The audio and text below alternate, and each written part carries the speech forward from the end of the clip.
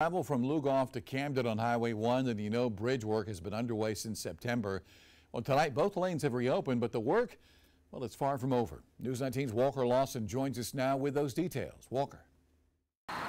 Good evening, JR. SCDOT earlier today closed down the Highway 1 bridge heading into Camden. It comes after the bridge has been down to one lane for months. And now, for the first time in what feels like a while, all lanes are open heading into Camden. It's just a nightmare. After work, it is a nightmare. I live a mile away from where I work, which should take me approximately 3 minutes to get home.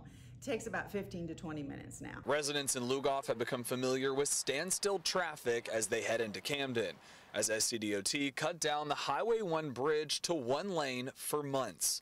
Earlier today, crews set up and closed the bridge down for around 15 minutes as they began work to reinforce the structure of the bridge.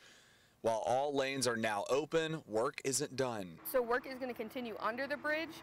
We still encourage people to slow down. As for any future closures, SCDOT says they will be temporary.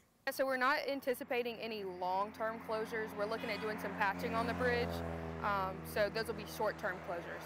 With lanes reopening, residents are thrilled, but just wanted to be safe. I'm glad that I won't see cars backed up if it's going to help. But if they don't fix it correctly, it's just not going to be a good thing. I'm thrilled it's open as long as it's safe and as long as things will keep going forward and not backwards and we don't start seeing pauses again. As for when that paving will be completed, SCDOT did not provide us with an exact date.